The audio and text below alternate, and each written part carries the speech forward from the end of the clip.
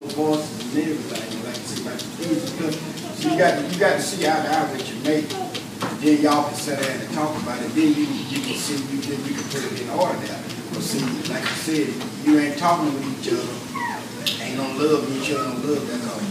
Ain't no need to be in there if ain't gonna be no love. You got to have that love in your heart. You can humble yourself. We say we children of Christ. That's what we mostly got to do. All the fault really be on us because we, our atonement boys, when we come out with the atonement boys, we want to thank our way. Let's get together and get it, you know, the way of things called secret. Just like me, say, I don't stand down a whole lot. You know what I'm saying? I listen to my wife more because, you know, like I said, we can see eye to eye, we can see things better. First, I was just all about me, you know, what I'm doing. I'm taking care of this, taking care of this. But it don't matter about who's taking care of what. We is one. You know what I'm saying?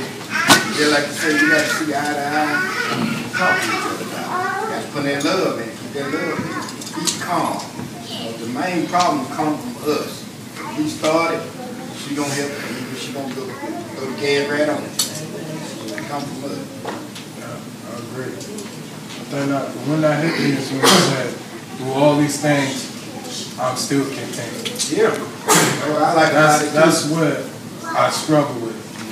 And if you look at it, we think our problems are so bad, but there's people that's way worse than ours.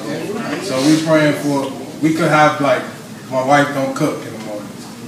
I complain about that. There's people that their wives don't cook at all. But we praying for something small like that. We should be praying for strengthening the situation we got already. But when she do cook, you appreciate you thanking when she do cook. Oh, I don't have that problem. I'm just saying. That's the good thing about it. See, I know when me and my wife are going through it because my meal changes. See, people be talking about my wife don't cook. My problem is I know when there's a problem because my meal changes. See, I be getting the good, you know, she going to school, I be getting all these good cuisines and all this, but then I start getting a bowl of spaghetti. See, it's two different kinds of spaghetti in my household. We got that plain spaghetti with just sauce, and then we got the meat. If I get the spaghetti with the sauce that's all dry, it ain't really got too much sauce, but I got to stir it up, put a little water to get that thing orange, you know what I'm saying? I like, and she gave me a big bowl up just to rub it in. And it's so normal that when the guys at work see it, they say so, oh man, you in the doghouse, bro. You got that spaghetti, you know what I'm saying? So, I do realize that, man. We always going to be on different levels as far as spiritually. We can't expect our spouse to be exactly where we at. Maybe we got more time to put in. Or maybe we doing more, but we supposed to try to get them. But my problem is I get a certain area. Like I came home from the fasting and praying, and stuff wasn't going right. I wasn't giving it to God. I was just reacting because I was pissed off. Instead of just I'm praying on it and wait and let God handle it. Like, nah, man, this ain't going right. Yo, this going on. Why is this? You know what I'm saying?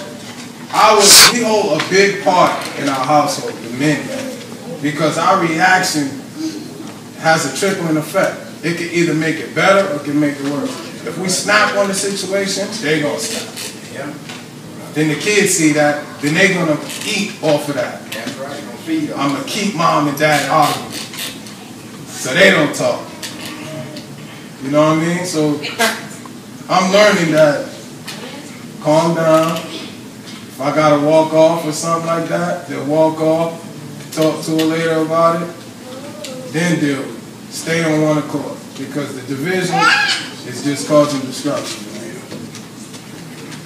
You know, I know my wife ain't where I'm at, and we still growing, but sometimes they really don't know what we saying. We saying it from a God perspective. They saying it from a woman's perspective. So something that's second nature to us may not be that to them.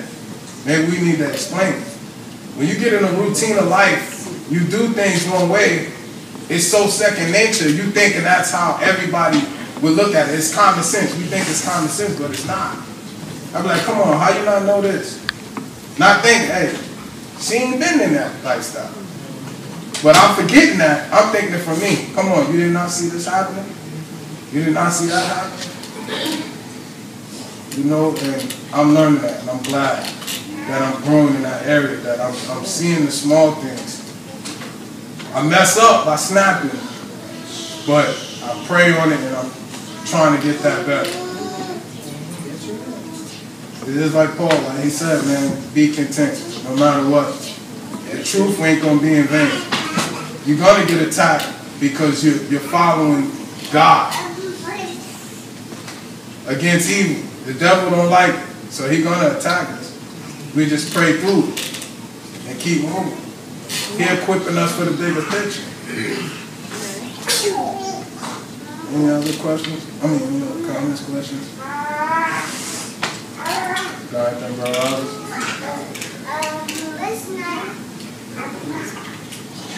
So I just say when we pray on it, man, just really examine the situation. See, is it really that serious? You know, not we're equipped the way we're equipped for a reason. God knows better than we know ourselves.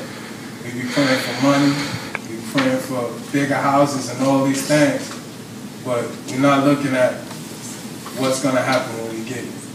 If your heart ain't ready for that kind of stuff, God is not going to give it to you. If that big house meaning you working 24/7, 365, where's God at that?